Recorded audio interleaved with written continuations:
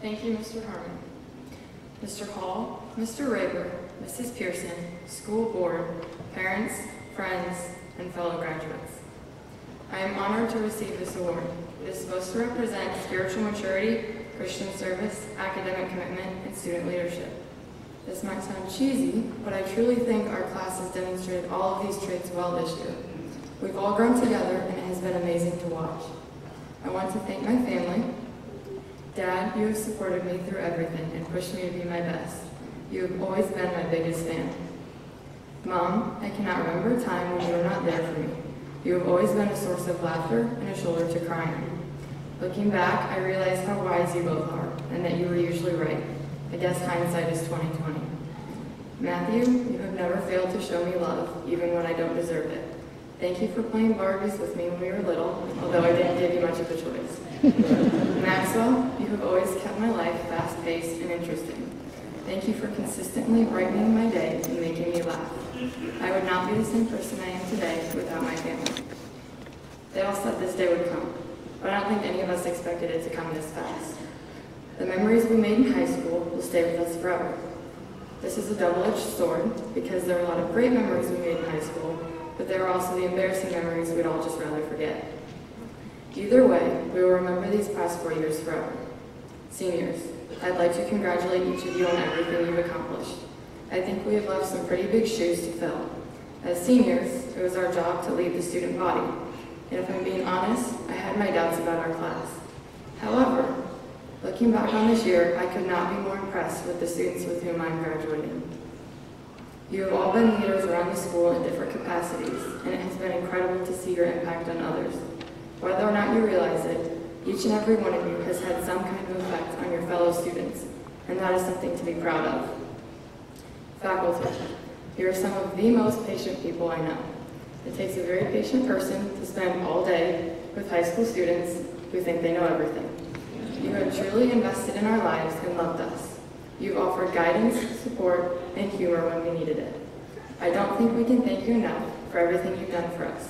Whether or not you realize it, you have been extremely influential in our lives, and that is something to be proud of. Parents, this day is for you too. You have believed in us, advised us, and loved us, probably a lot more than we even realize. We definitely haven't made your job easy, but despite all the challenges, you have been wonderful parents. This graduating class is evidence of all your hard work. You have raised some pretty incredible kids, and that is something to be proud of. When I look at you, my classmates, I see future doctors, lawyers, pastors, engineers, teachers, and maybe even a politician or two. Our futures can seem exciting, yet scary, as the future is full of unknowns. We're going to face challenges we've never faced before, encounter people we've never met before, and experience situations we've never experienced before. It won't be easy, and we'll have to work hard, but I have a feeling that those difficult experiences are going to teach us valuable lessons for life. High school seemed terrifying to us as 8th graders, and it was challenging at times, but we adapted. We learned how to work hard, we learned how to lead, and we learned how to seek truth. So as we look to the future, we shouldn't be afraid of the unknowns. Instead, we should search for opportunities that will allow us to grow. There's a question that many people struggle to answer. What is truth? The way we choose to answer this question is extremely important. Our answer will impact our thoughts and actions. We can choose to say that truth is absolute, unchanging, and found in Scripture. Or we could choose to say that truth is relative, circumstantial, and found in ourselves or in our experiences. The way we choose to view truth is crucial to how we're going to live our lives. Our society views truth in the light of relativism, changing with circumstances. This is a much more comfortable way to live because there's no accountability or guilt. However, that was not the way we were designed to live our lives. Truth is revealed clearly through the Word of God. Jesus Christ is the personification of truth. Truth is not defined by different people in different situations. It cannot change based on the circumstance. God's truth is absolute. Our generation is known for being tolerant and accepting. If we choose to view truth as concrete, we will be in the minority. We will be called oppressive, intolerable, and closed-minded. The world will constantly try to persuade us to believe a different way. We will be bombarded with false truths, and it will be uncomfortable to be different. But we were never called to be comfortable. When we choose to follow God, we are going to stand out. That is inevitable.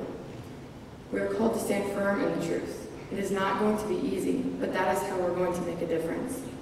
We talk about being world changers, but how can we hope to change the world if we're like the world? We can't. I believe we all have the ability to change the world, but our definition of truth is going to determine the future. Are we willing to defy our generation and stand firm in the absolute truth of Jesus Christ?